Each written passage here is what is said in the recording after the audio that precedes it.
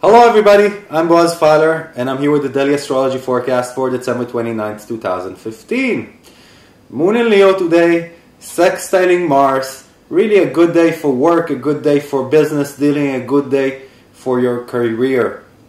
Remember the sextile between the Sun and Neptune is still there. It's a good day to disseminate your message to larger publics, to get to the public and to really experience new experiences and to meet new people. So utilize this for you. Remember, there's still a square aspect between Mars and Mercury in the sky, so avoid any unnecessary risk, especially on the roads.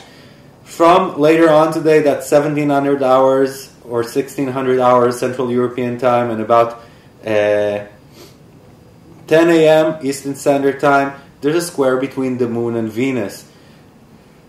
Really, this could be a day that we feel less satisfied in, and we should not seek immediate or complete satisfaction. And as long as we do that, we can avoid unnecessary friction within our relationships. So I hope this is a positive day for you, and thank you for listening. I'll see you all tomorrow. Bye-bye.